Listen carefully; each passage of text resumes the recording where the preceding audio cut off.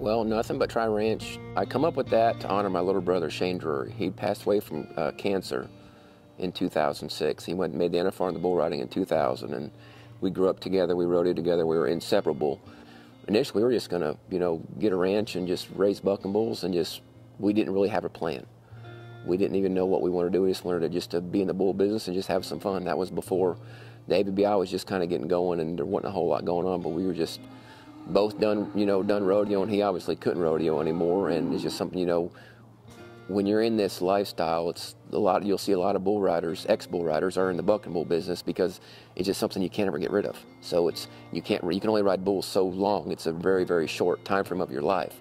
So you'll see a lot of people that are going to transition to it because you want to be involved somehow. So we didn't know what we wanted to do, how we were going to get there or what. We just bought a place and get some cows and raise them and have fun and just figure it out. So initially, we wanted to build a facility where we can put on events and, tie it to having production sales, because that's where, we have a lot of cattle.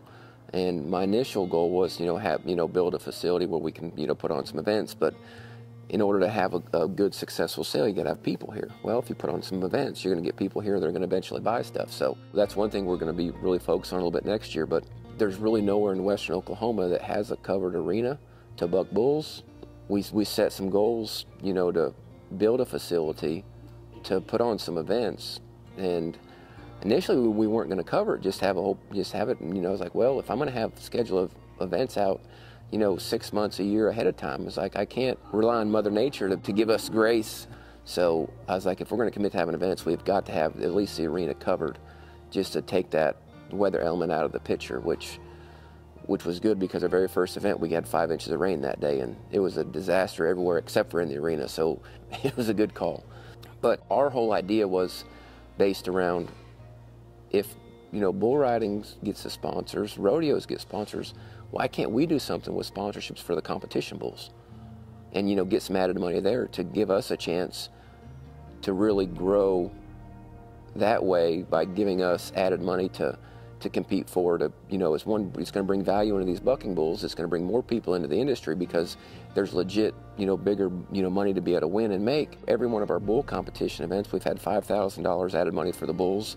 We've had a minimum of $5,000 added for the riders, and now we're using sponsorship money to pay for the riders' entry fees. It's actually turned out to be a really good deal. So without the sponsors, we can't do this. When sponsors, get on board, a lot of times just for one event, they put the banners up and, thank you, have a nice day, appreciate you. Well, you won't hear from me again until next year when I need you. Well, we don't want to work that way. We want people and sponsors that we can actually bring value to them, where they can see value in us, where it's just not a one-way street. We want to prove to them that we're going to work harder than any other production company, any other rodeo or event that they're going to do, that we're going to get them the most exposure they can, whether it's, with our sizable social media following. All our events are going to be live streamed. We, keep all the signage up, not just for the events, we keep it up for the entire year. So it's really the exposure that they're going to get, getting on board with us is, I believe, is second to none. We're not looking for a handout. We want to be able to help grow the companies that, come on board with us and make it a win-win situation for everybody. All of our rider events are going to be, ABBI competitions, and in turn, they're also going to be PBR Challenger Series events. The PBR has really been great to us, along with ABBI, really helping us put all this together, because, that's the best bull riding organization in the world. And with these rider teams coming up, we've created an opportunity for these guys, to come and get on and practice in a competition-type atmosphere. One of the deals that we made is I can, produce some PBRs with them, but as long as there's not another PBR on top of it. And that worked great for us, because my whole goal was I want to have midweek events. And right now it's like there's so many bull ridings going on right now. It seems like all the events are competing against each other for bull riders. It's not like we're not short of bull riders, where there's so many events. So my main deal is, hey, I want to have midweek events. And the biggest thing is I'm not competing against any other events for the bull riders. So all of our events are going to be Wednesday night events. There's not going to be any other bull ridings going on. So, and we've had a really, really great turnout and a great response from the bull riders, doing that. Our last event, Cody Lambert was here. Ross Coleman's been to some events. Cord McCoy's been to events. So a lot of the coaches have been here, and they've actually seen the facility, seen the setup, and they actually love it. And they're wanting to do some more stuff with the team events, next year, and really have more of a, let these guys practice in a competition, type atmosphere setting, to where it's going to help these guys, the guys on their teams, the practice squad, and some of them bottom tier guys trying to move up. It's going to give them guys the experience and, help them maybe to move up to, be major players for their teams in the future. With our breeding program and raising bulls is, we want to raise bulls, to compete with and go to the ABBI events, the yearling fraternities, the 2-year-old fraternities, the 3-year-old derbies, and the classics. Over the last 15 years, we've been to a lot, and so I've been able to see, what I like about events, what I don't like, and and with feedbacks from some of my close friends in the bull business, it's like, hey, I want to build this facility, but I want to make it one of the most important aspects of what I've done is, bull safety.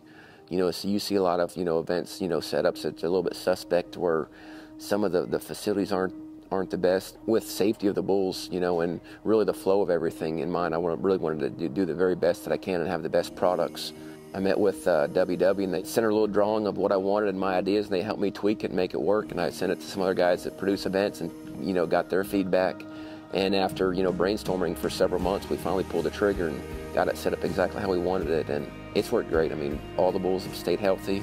We've spent a lot of time getting this ground right. We spent a lot of time watering it. We've hauled in a whole lot of dirt to make it, the best. We want to do the best we can for these, these animal athletes, and give them the best opportunity to, to perform, and at the same time, making sure they're healthy. Our main goal is to have the biggest added money events for the bulls and the bull riders there is. Obviously we can't compete with the Unleash the Beast tour, but for, the standalone bull riding events for, people that produce them themselves, I mean, our goal is to have the biggest prize purse for, for the riders and, really for the bulls. That's my main goal, is really, where we can actually play for a lot of money, not just the riders, but for the bulls as well. And we're not going to stop until we can get there.